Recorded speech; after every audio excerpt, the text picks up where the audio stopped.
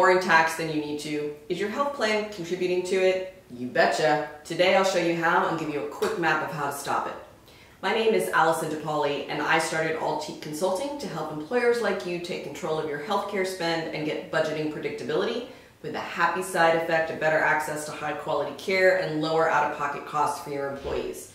If you like what you find here, subscribe to my YouTube channel, down here somewhere, hit the notifications bell, and we'll let you know when we upload new videos.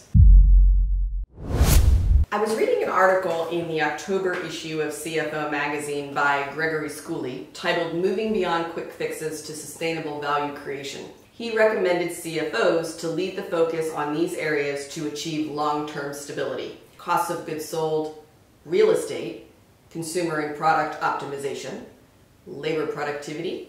The other two items jumped out at me: indirect taxes and working capital. We'll link to the article below if you want to read it. Schooley posits that indirect taxes can represent up to 25% of total personnel costs, and I'm going to take him at his word on that. And I'm going to add one item he didn't include: healthcare. We are going to go back to Medicare for just a second to explain how employers, the commercial insurance market, pays an indirect tax. Medicare was designed to help hospitals, mostly hospitals, cover their costs for delivering care to senior citizens, mostly. It wasn't designed to be an income stream. It was designed to just cover the cost of care. Hospitals and outpatient facilities and other providers can't survive on that. It's just not possible. Facility costs are growing every year: new equipment, highly trained personnel, new buildings, fixed staffing costs if the hospital is occupied or not, and the list goes on. It's a pretty thorny problem which impacts many areas of our economy, and that is a subject for another video. And I'm not picking on hospitals. However, they are one of the largest components of your healthcare budget. Hospitals and outpatient facilities, often owned by hospital systems, drive about 50% of your healthcare budget. So how do they balance their budget? Keep up with the needs of their community and serve all of their constituents. They charge the commercial market, individual and employer-based health plans, a higher amount. Think of it like a retail versus a wholesale cost. The retail cost is often listed on something called a charge master.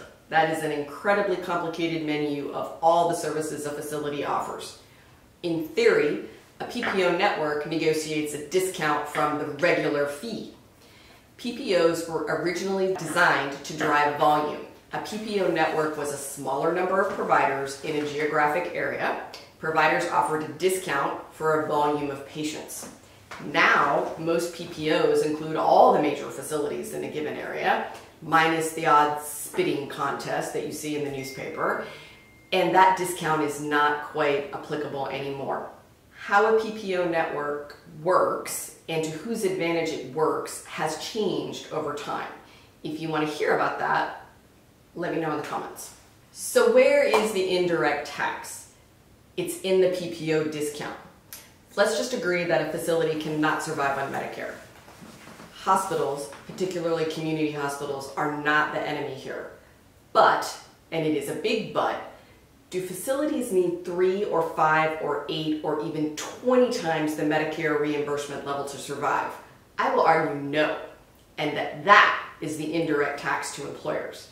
I imagine your next question is, how do I fix it? Is it even fixable? Yes, it is. There are several strategies, some you may have heard of and some probably not, to help eliminate the excess cost and not make life harder on your internal team or your employees. We'll drop links for those videos too. And now that last item, working capital. Capital is not necessarily plentiful or cheap right now. Most employers need to carefully manage their cash. By controlling the cost of care, you can conserve your cash. Think of controlling the cost of care like you think of managing your accounts payable process. Apply those practices and you should be able to hang on to your working capital a bit longer. And every penny counts right now, I think. If you're interested in leveling the playing field and making your healthcare plan work for you and your employees, If you're interested in saving your plan significant dollars, click the link below and let's talk.